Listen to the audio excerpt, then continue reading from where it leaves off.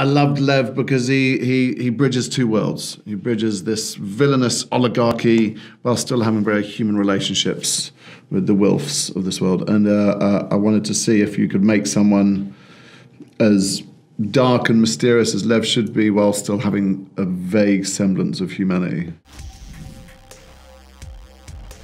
Tania, my first question is for you. It was so fun to see you in this like futuristic villainous role. So what was your favorite thing about playing Cherise? Just that's the fact she was so villainous. And I mean, the scenes she has are epic, and her journey and the language, the poetry of how, I mean, we both had this poetry.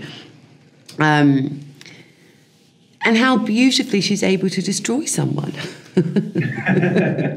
She does it with such grace and charm and efficiency that, that's I think one of the most fun things I think about playing. And you got the best costume. And the costumes, my costume fittings were like 3 hours, 4 hours long, and I would go in with Michelle Clayton, which is, I'm sorry to anybody else I've worked with, but Michelle Clayton is the best designer I have ever come across and worked with. She is incredible.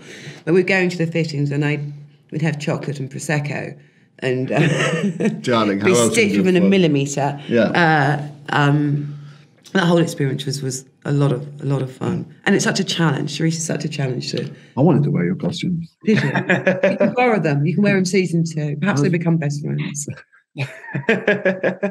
Yeah, speaking of Lev, JJ, he's a pretty mysterious character. I feel like we're still kind of getting to know him. So what attracted you to the role? What attracted you to the story? How did you find your inner JJ? Well, I'm a huge fan of Gibson, and the man has been able to see the future better than just about any writer. So to be able to bring that to screen is extraordinary. And I think it takes sort of the minds of Jonah Nolan and Lisa Joy to bring the scale that Gibson needs. I loved Lev because he bridges two worlds. He bridges this villainous oligarchy while still having very human relationships with the Wilfs of this world. And I wanted to see if you could make someone as dark and mysterious as Lev should be while still having a vague semblance of humanity. I mean, and I feel like that's what's so great about both of your characters is I guess less so for Cherise, but there's motivations there, and there's humanity there. So, and then Tania, for you, I was wondering, do you read the source material when you're adapting something like this, or do you kind of just stick with the script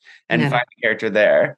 No, I never read it because often it's so different from the when you get the script and then when you read something, and I think you can. Well, for me.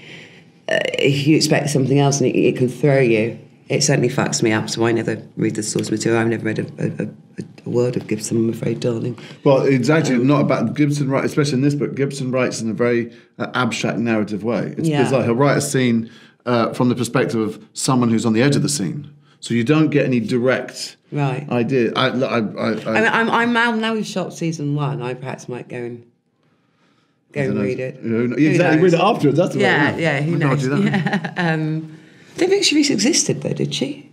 In the actual, the world does, the RI does, and she's. I think we're all like amalgamation. Lev's got a brother. There's 2 Levs in the book. So, and darling, I'm not sharing my part with anyone.